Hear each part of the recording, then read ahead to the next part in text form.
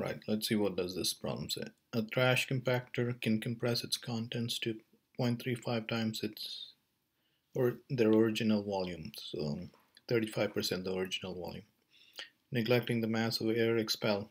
By what factor is the density of the rubbish increased? Alright, density is given by mass divided by volume.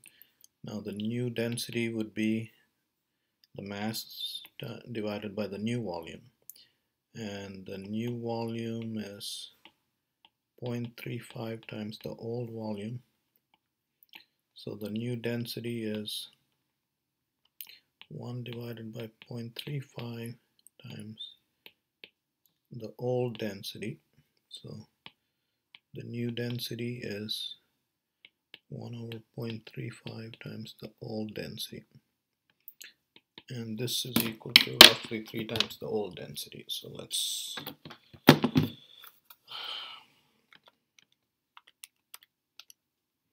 so